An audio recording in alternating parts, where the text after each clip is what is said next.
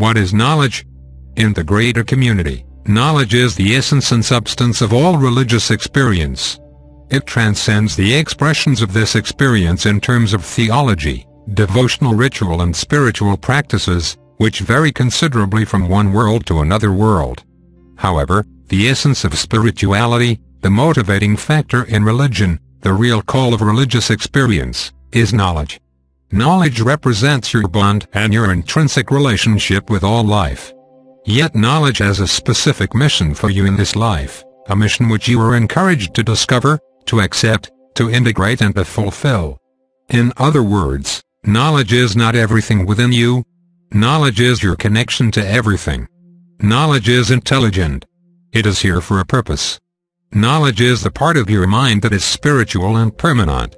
It is the part of your mind that knows who you are and why you have come here, who you must reach and what you must accomplish. Knowledge is within you now, but you cannot lay hold to it. It is not there for you to acquire and to use. Rather, you have an opportunity to come back into relationship with knowledge. Here your personal mind, the mind that is conditioned by your world, and your impersonal mind, the mind that you have brought with you from beyond the world, reunite in a meaningful relationship based upon a purpose in the world and upon relationship with the world and with people who support that purpose. All of these definitions are valuable, but to experience their value, you must consider them deeply. If you say, well, I like the definition, or I don't like the definition, or this sounds right to me, or this does not sound right to me, you are merely trying to relate to your own past judgments, evaluations and experiences when encountering something new and revolutionary. If you do that, you will not understand the meaning of what we are presenting. You will only be exercising your former beliefs, ideas and evaluations, and no new learning will occur. Stretching beyond your own ideas and assumptions and reaching out for something which is greater that transcends them is an act of courage, integrity and commitment to your personal development and to true contribution in life. This is the road to knowledge. Knowledge is with you. It is in you, but you cannot reach for it and grab it, take hold of it and use it for yourself. Rather, it represents the promise within you that you have a greater identity and a greater purpose in the world. It represents the promise that there are greater relationships within the world which you can find and develop given the correct understanding and the realization of an underlying purpose in life which is yours specifically to fulfill. Here your definition of your purpose must remain undefined, for in truth it is something that will come together very slowly. You cannot simply identify it and say, this is it. This is why I am here. This is what I will do. Many people do that, but that is reckless. It only reveals their impatience and their ambitions. The real discovery of knowledge and purpose is something quite different. It is very important to give knowledge a practical definition in the world, for knowledge must lead to action. As an idea or an ideal, its value is very limited. As a motivating force that leads you, guides you, and even at times impels you to do certain things that transcend your personal interests, knowledge has a meaningful definition. This is the experience of knowledge. You may have difficulty with the word God and with other kinds of words that have been implanted in religious traditions with which you are familiar or from which you have developed since childhood. However, knowledge is the very core of your spirituality. You reunite with God through knowledge. You reunite with yourself through knowledge. You reunite with others through knowledge. Knowledge is the medium. Therefore, we have different definitions, and they all seem somewhat distinct. Why is that? It is because knowledge is so great and has so many facets. Knowledge is at the very center of intelligence in life, here in this world and throughout the greater community. You cannot simply define it by one aspect.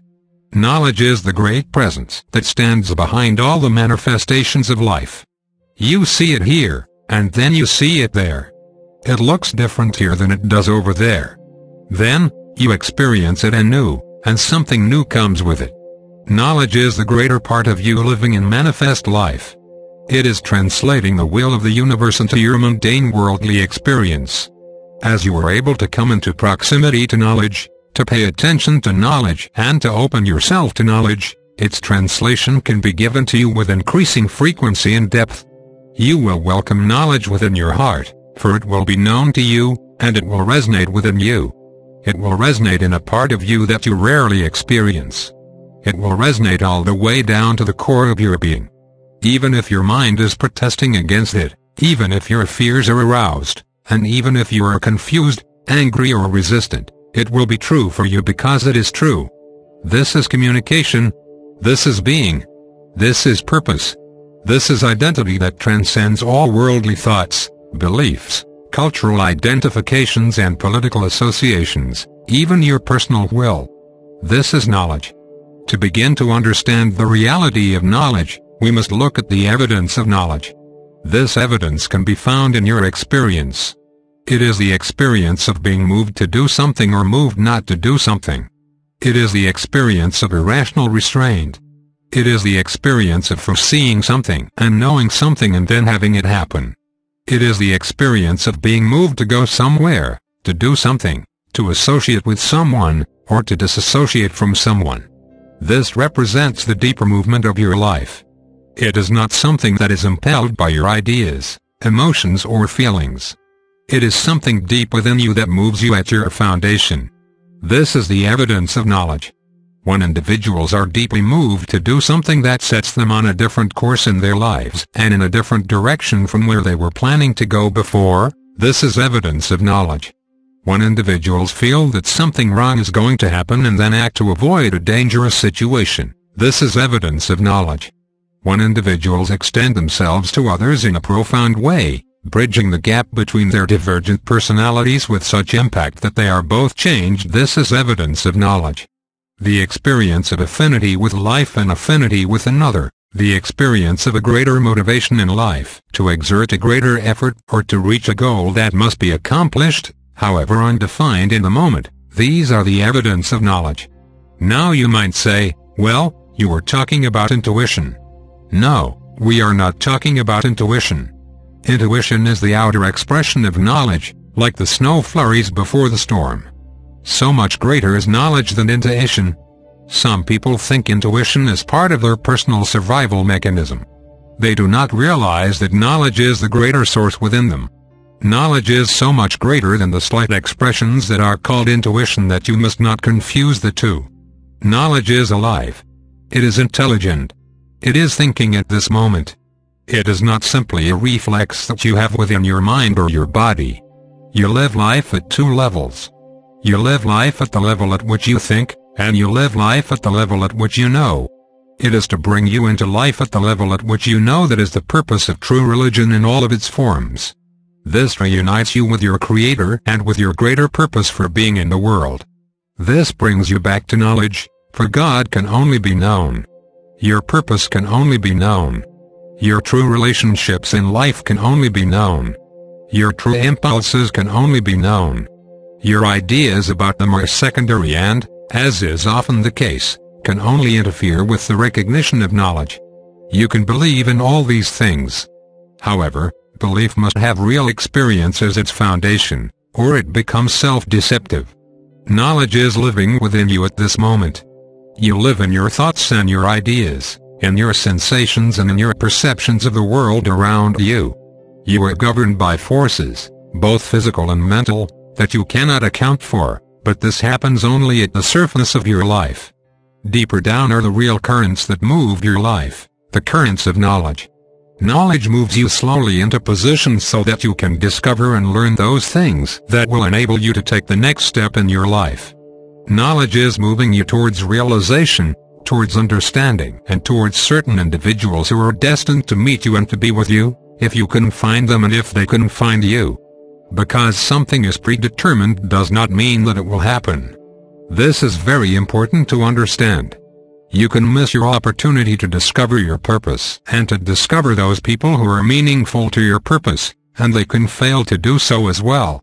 In reality, this happens all the time. You can comfort yourself and think, well, another opportunity is right around the corner. But this is not the case. If you could see your life from a larger perspective, you would see how important these few opportunities are and why they do not come around very often. Knowledge is moving you towards a destiny and an accomplishment in life, in spite of all your personal goals, wishes, fears, ambitions, associations and activities. Never think that all the things you want come from knowledge. Never think that all the things you aspire to have, to do or to become from knowledge. Here you must become very honest, candid and open with yourself. You must become committed to the truth beyond any other advantage. This is necessary even to begin to reclaim knowledge. You must honor the greater need and the greater impulse that are moving you beyond your own definitions. This begins your journey in the way of knowledge. This gets you started. Knowledge does not offer you riches, fame, love and pleasure.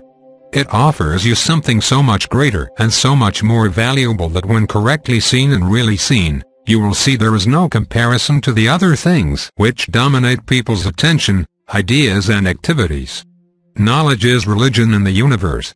It is the part of your spiritual experience that is translatable between you and others, amongst other cultures in this world and between worlds as well. It represents a translatable and universal spirituality, a universal way of communication, recognition and association.